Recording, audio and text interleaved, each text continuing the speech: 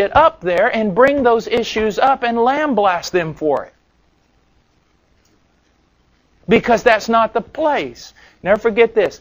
Cowards use the pulpit to proclaim truth that they're not brave enough to discuss in private. And it's just not the loving thing to do.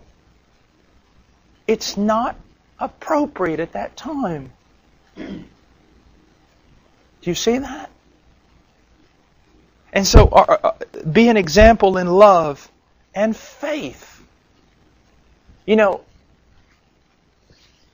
I realize we hadn't had a break, but we're learning discipline, okay? Faith. Guys, those of us who believe in the sovereignty of God ought to believe in the sovereignty of God with regard to more things than just salvation. We ought to believe in the sovereignty of God when all hell's broke loose around us and our life seems to be falling apart. Your faith. I mean, if as a minister the congregation sees you worried about all sorts of things, well, what does that say? Faith is more than saving faith. Do you understand that? It's believing God not just with regard to the Messiah, but the whole plan that the Messiah is bringing in of His providence in your life, to believe Him for that. So when people see you just literally freaked out, and I have been. I'm not saying that I'm a perfect example of this, but I tell you this, when I'm not an example of this, it is sin. You going to believe in the providence of God and salvation? Great. Now let that overflow into everything else in your life. Finances, reputation, the political condition of a country. Rest. Well, who's going to get elected? Well, I know who's already been elected. God has elected His king and set him on His holy hill, and He scoffs at all the leaders of this world. He laughs when they come together to fight against Him. I mean, if the whole world and everyone who's ever died was resurrected from the dead, and it all amassed together, the multi-billions of persons armed to the teeth to fight against the Lord Jesus Christ, it would be like a gnat beating its head against a world of granite. He sits in heaven and He laughs. So faith. Now, faith does not mean going out and doing something stupid in the name of Jesus. Like jumping off a cliff and believing He's going to save you. As a matter of fact, you jump off a cliff for no reason at all to prove your faith. I'm going to pray He doesn't do anything to help you. Don't be stupid. But it's just faith. If it is anything else, it is resting in Him. It is resting in Jesus.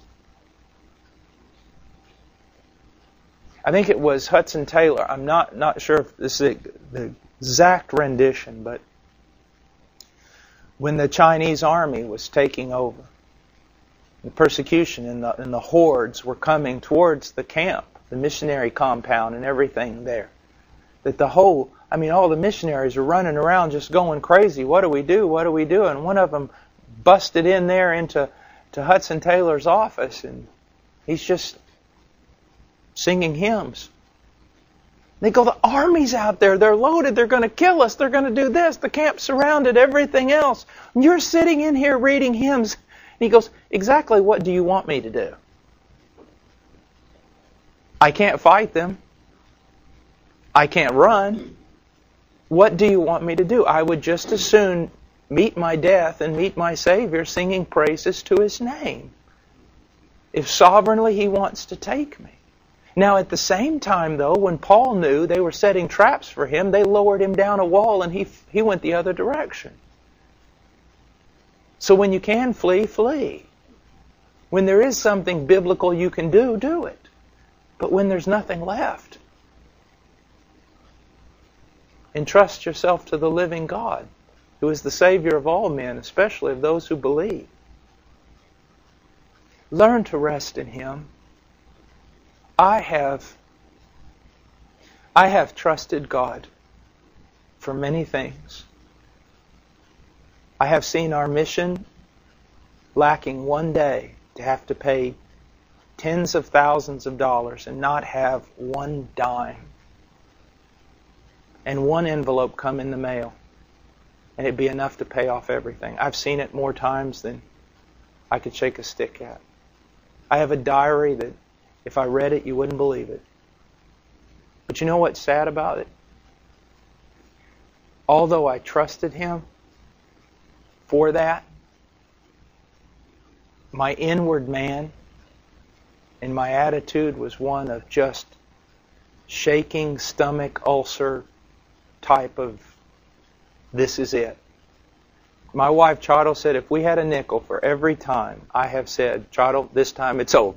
This time it's over. She said we wouldn't have to worry. We could support every missionary on the face of the earth. I just come back into this time. This time it's over.